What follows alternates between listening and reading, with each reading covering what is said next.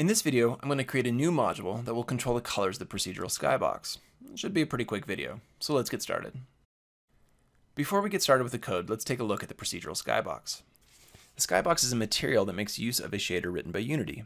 If we look at the material, we can see the sky color and the ground color settings. These are the two settings that our module will control. If I click on the gear icon and choose Select Shader, I can then see the names of these fields that are used in the shader. These names are what we will call in the module script. Since these names are strings, they will not be auto-completed, so it's important to get the spelling right, including the underscore. Alright, onto the coding. In the day-night cycle folder, I'm going to create a new C# script and call it Skybox Module.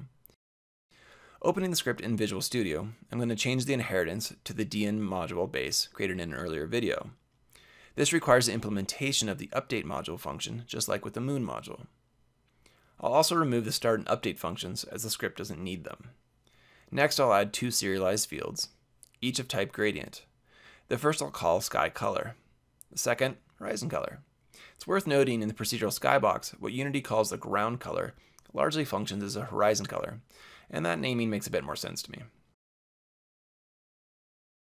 Next, our update module function needs just two simple lines of code. We can reference a skybox at renderSettings.skybox. This gives us a reference to the skybox material, and from there we can set the colors. The function setColor takes two arguments. The first argument is a string, which is the name of the color. This is what we looked up in the shader. The second is the value of the color. In this case, we'll use the gradients defined above. In each case, we'll evaluate the gradient using the value of the intensity passed in from the controlling day-night cycle script. If you missed the last video where I created the modular framework, make sure to go back and check it out, as the script won't function without it.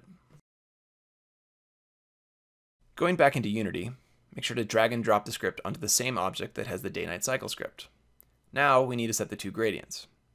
I'll readily admit that I struggle with colors, so I'm going to cheat a little and use a couple of gradients from an earlier project. I'll also admit that these gradients are very similar, but not identical, to gradients that came in a paid asset. I'll go through each gradient and show you the positions of the keys and the color values if you want to follow along. Just pause the video as I pull up each color.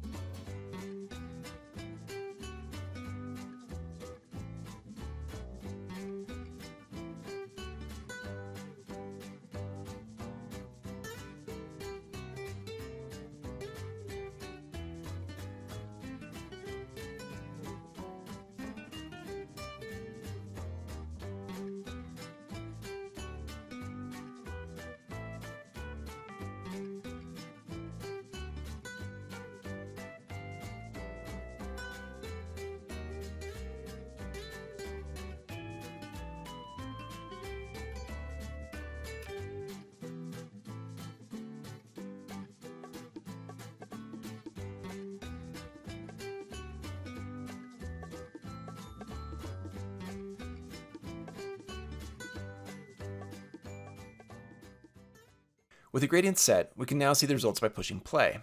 The change is somewhat subtle, but I think the scene is slowly coming together. If I split the screen and show default colors versus using the gradients, the results are a bit more obvious. If you've enjoyed the video, give it a like and subscribe to the channel. If something could be improved or you have a question, leave a comment below. Also make sure to check out my Patreon page and Discord server. Links are in the video description below. In the next video, I'll set up a module that will control the ambient light. This will continue to bring the scene to life and will have a big impact on the nighttime lighting. Thanks for joining, hope it was useful, and see you next time.